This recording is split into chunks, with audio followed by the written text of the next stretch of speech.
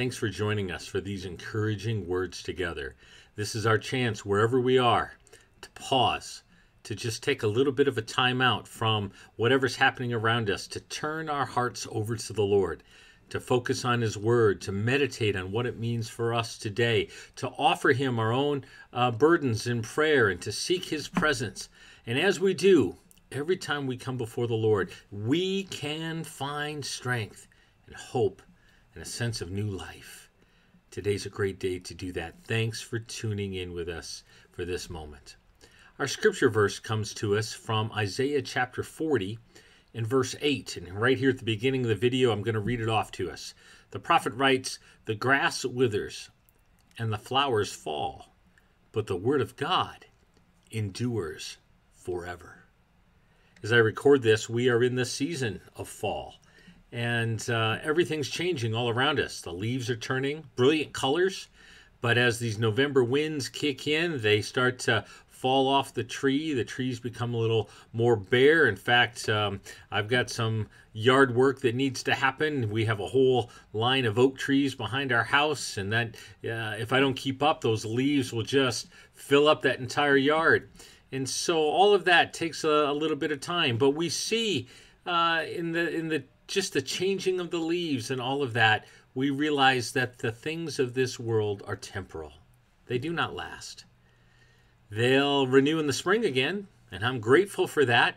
But the leaves don't last forever. And this is true across a myriad of things, like buildings and structures. For instance, a few weeks ago, I'm pulling out of my garage, and as I look up at the soffits along the front facing of my garage there, on the right-hand side where the gutter connects, I can see that soffit started to rot away a little bit. That water apparently has built up, spilled over, done that a number of times, that it's eaten away at the wood. That soffit's not going to last forever. It needs to be replaced. Come spring, I'll find a way to get that done.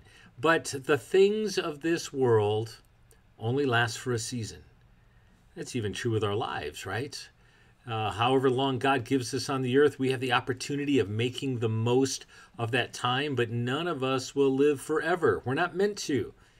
By design, we are finite. It's why we need an infinite God to love us and carry us all the way home to eternity.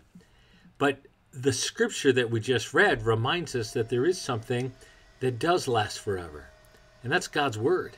It does not fail. It does not falter. You know, at the very beginning of time, God said, "Let there be light," according to Genesis chapter 1, and light happened just like that. In His word, there was creative power to cause whatever He said to come about. It's fascinating, this whole principle of let there be and there was. You know, scientists will tell you today that the universe continues to expand. It's ever expanding. I kind of wonder if it's because when God said let there be, as He made everything there is, that creative force is still generating and still causing expansion all around us. Something interesting to think about, isn't it? The point is, the things of this world do not last. But God's word remains eternal. That means that He's faithful to His promises. That means we can count on Him. No matter what hardship or difficulty we might face, we can find in the Lord strength because He never falters. He never fails. In His word, His promises given to folks so long ago in the Old Testament and even in the New Testament, some 2,000 years ago, still ring true today, still produce change on the inside of us. When we need hope, when we need help, when we need love, when we need encouragement, when we need courage, when we need peace, and on and on and on, His word still speaks. And as we put our trust in Him, as we choose to walk in faith, living in accordance with His word, we can know that His promises will come about. His word gives strength to us, even today. Where do you need strength? In the areas of life that fail and falter, in the areas of life that wear out with the passage of time, we can turn to the one who is always there to sustain us no matter what. Let's turn to Him now. Let's put our hope in Him today. He wants to give us strength through His eternal word that never ceases. Let's pray. Heavenly Father, we reach out to you in faith today. We believe the scripture as we read it. Lord, it's obvious to us that the things of this world do not last. They are temporal, but your word springs eternal. In you there is always life. In you there is comfort. In you there's hope. In you, Lord, there is a strength to be found. And we ask that your word would come alive on the inside of us even right now.